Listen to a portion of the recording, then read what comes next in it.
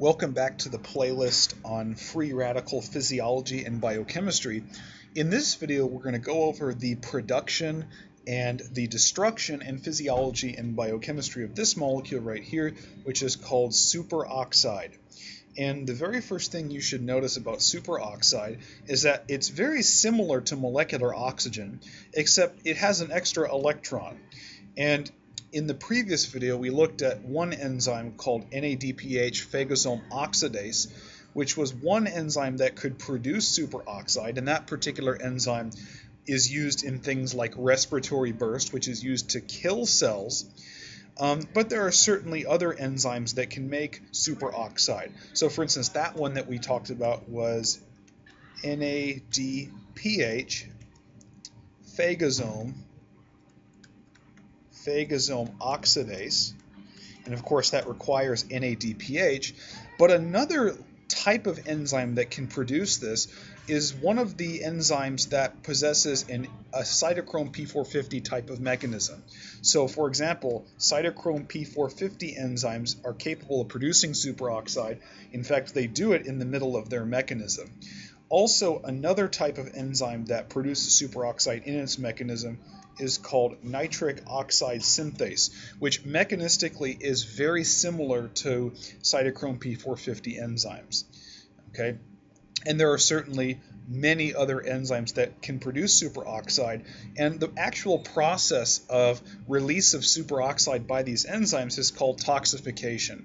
So some enzymes can actually produce these toxic molecules, and you have to have a way to get rid of them. It turns out the way you get rid of superoxide is by this enzyme shown here, which is superoxide dismutase.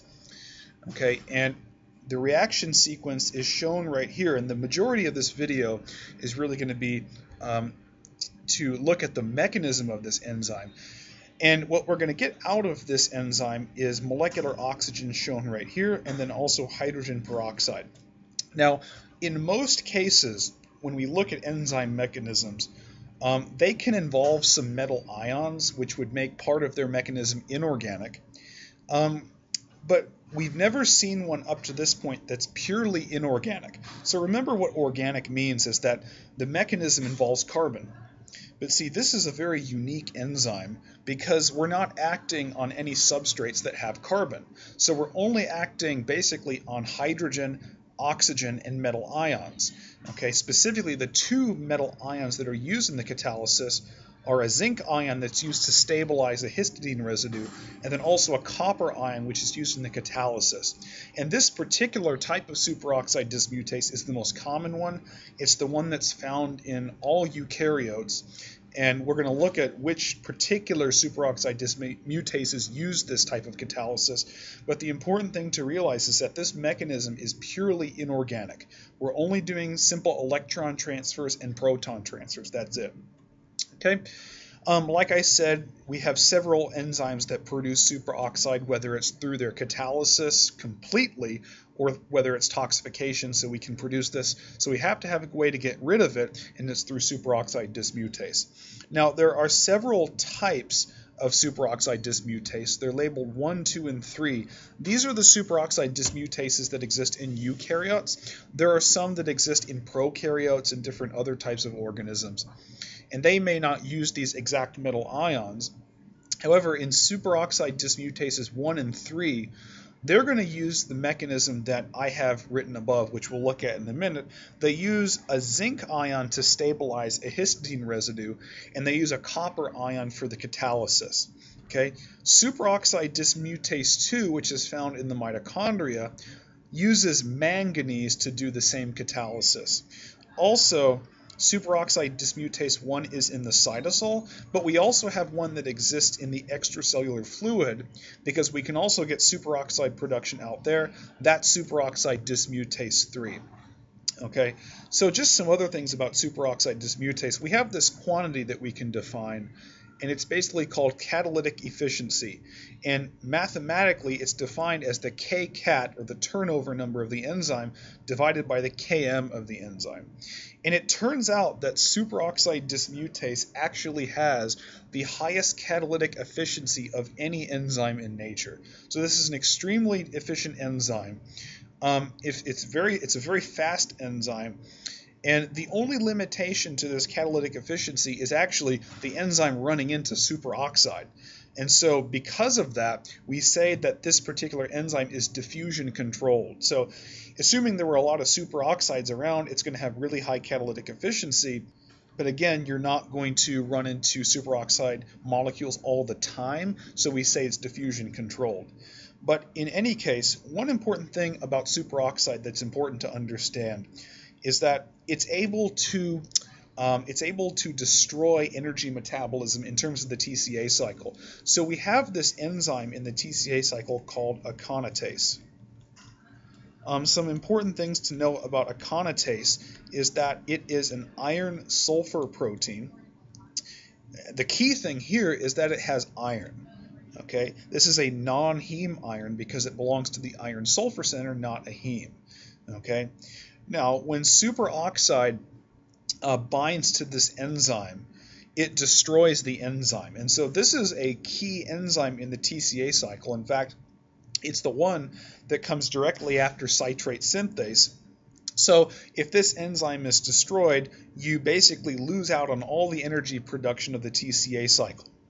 And when aconitase gets destroyed, it releases the iron from the active site. Okay, and the iron, when it gets loose, it can undergo all sorts of redox reactions. It can bind to DNA, damage all sorts of proteins, and of course it can damage DNA when it binds. And the big problem with iron is that it's toxic because it can do all sorts of redox reactions.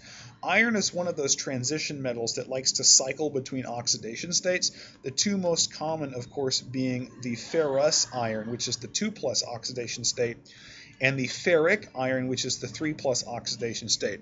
Iron can also go through other oxidation states. These just happen to be the most common, and you don't want that iron just floating free, floating willy-nilly, because it will do this. So to bypass all of that, you got to get rid of superoxide before it gets to aconitase. And like we've been talking about, the way you do it is through this enzyme superoxide dismutase.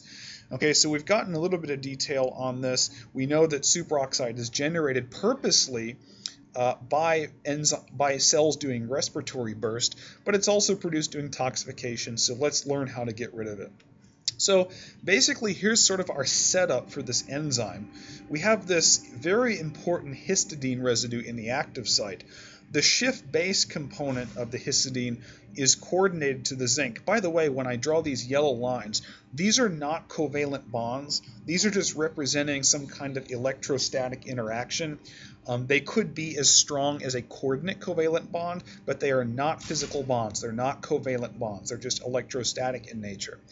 And then this nitrogen is actually going to start out in the deprotonated state, and it's going to interact electrostatically with this copper ion. Okay. Now here's something that's important to understand.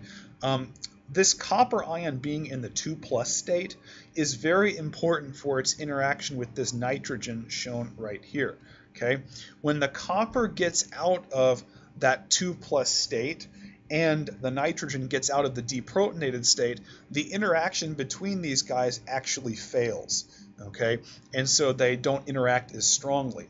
So there's also a hydronium here in the active site. So this is hydronium, okay? That's going to be used for the catalysis. Also, there's a zinc ion here. Here's what happens. Like we mentioned, the Schiff base here interacts with the zinc, and you have to realize that this histidine residue, all of this business in here, it's aromatic, so it's planar, okay? So to prevent the histidine from kind of rotating around this axis right here, this zinc coordinates the Schiff base, and so it stabilizes the histidine in one plane.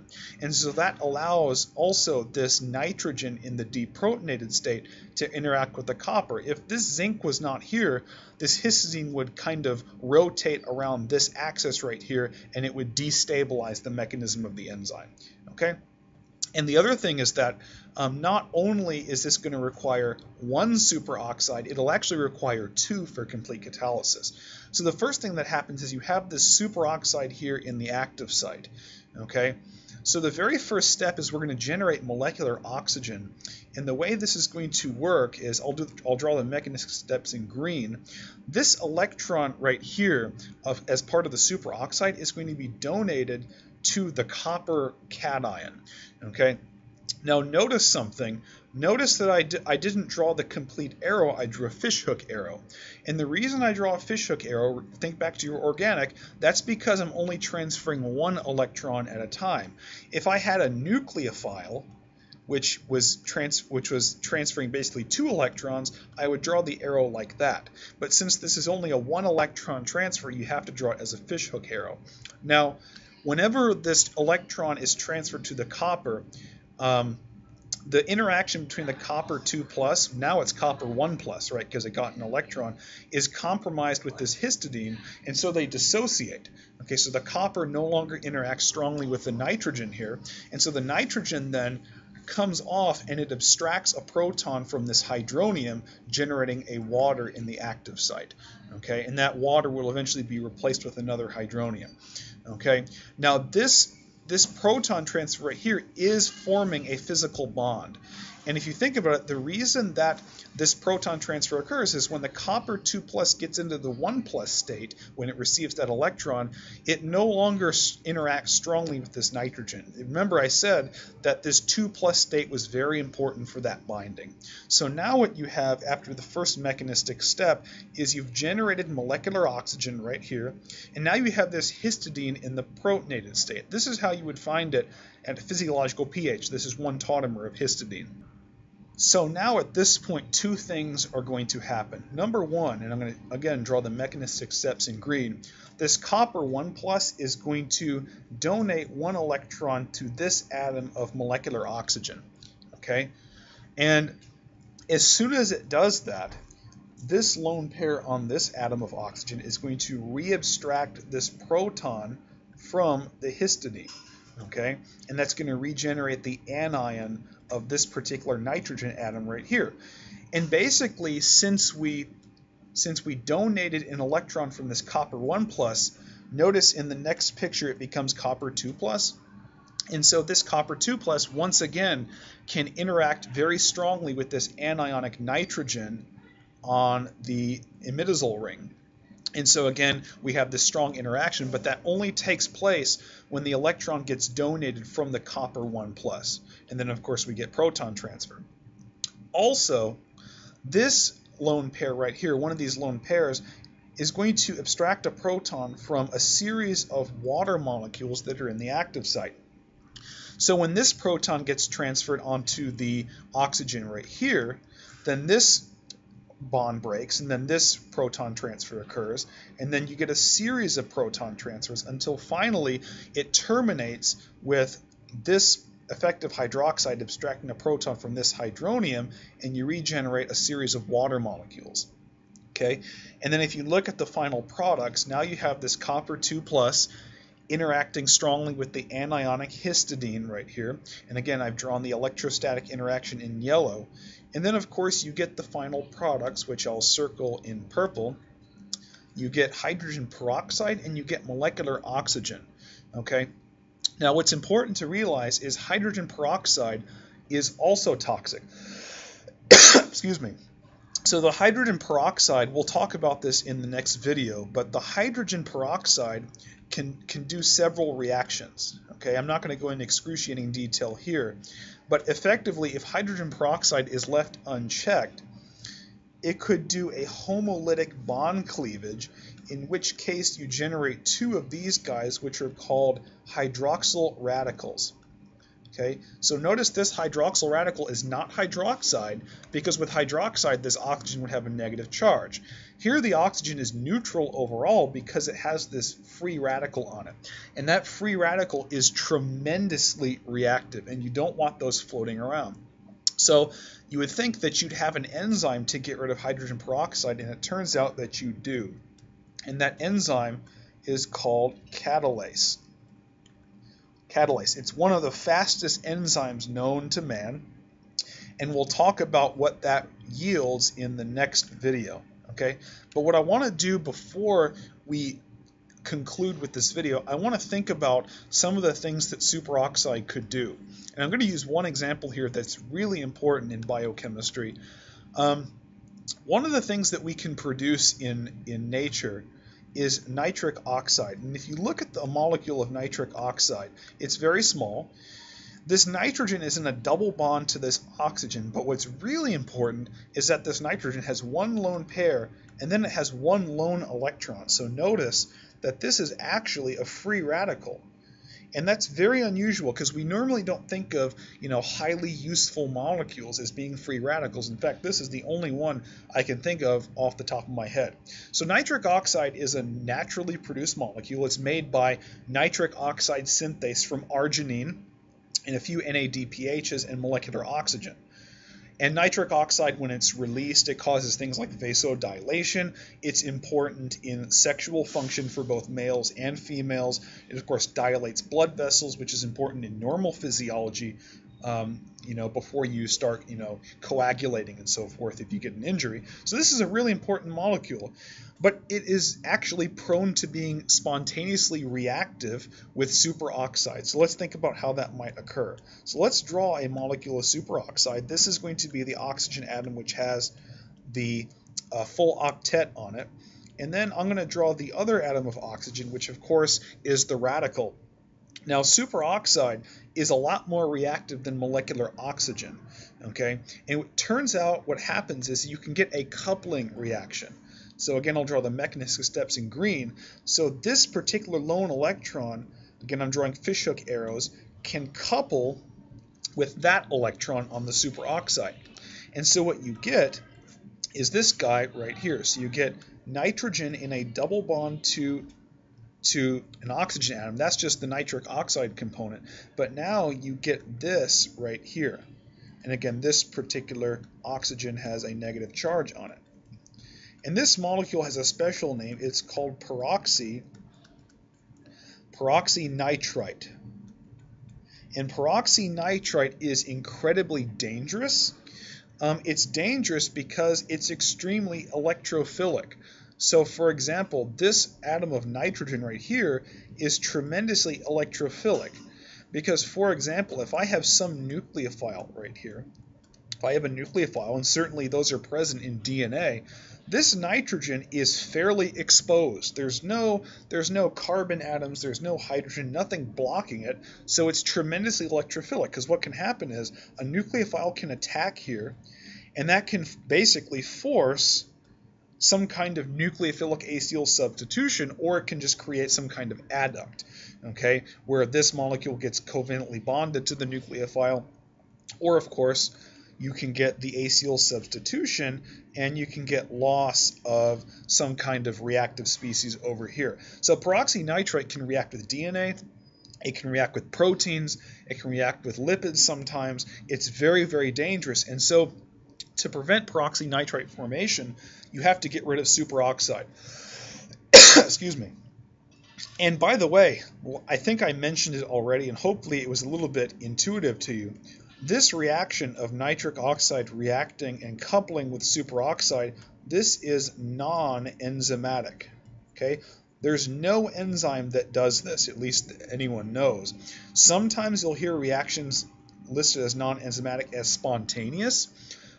Technically, they do have a negative delta G associated with the reaction, but what we really mean by spontaneous is we mean they're non-enzymatic. So if a nitric oxide is floating around and it comes in contact with a superoxide, this reaction is known to occur, and you'll get peroxynitrite, which again is very detrimental to cells. And in the next video, what we're going to do is we're actually going to look at the reaction of catalase, and we'll find that it's actually one of the fastest enzymes known to man. So just remember, superoxide dismutase, you use two superoxide molecules, and then you get out molecular oxygen and hydrogen peroxide. So I hope this video gave you a little bit of intuition on this enzyme. See you in the next video.